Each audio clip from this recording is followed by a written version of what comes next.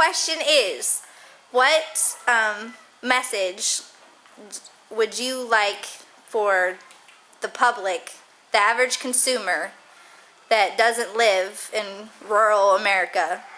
What's that message that you'd like to convey? Well, I guess that most of the farmers that are farmers today are farmers by choice, I think. I mean, they want to be, or they love what they do. Because if they didn't, they would, because you don't do it for the money. You do it just because it's what you like to do.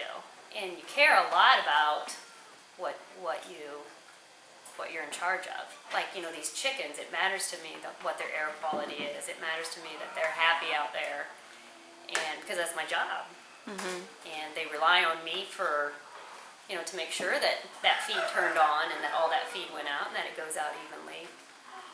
And that hopefully everybody gets an opportunity to get something to eat. Yeah, exactly. Because if it's all in one spot, then somebody doesn't get a meal. So, you know, I guess just that the average farmer is a hard-working individual that cares about what they're doing and always wants to get better and do a better job. And I think, like you said earlier, farming is a way of life for you. Yeah, it's just, I get up every morning at 5 and go out and milk cows. That's, you know, it's the same as brushing my teeth or brushing my hair or going on my morning run. It's a part of my life. And when I don't do it, I feel like I've missed out on something for the day. So I enjoy waking up to the cows. I enjoy coming out here and seeing a bunch of happy chickens, just so happy that they got their grain for the day. I mean, it's just so easy to please them.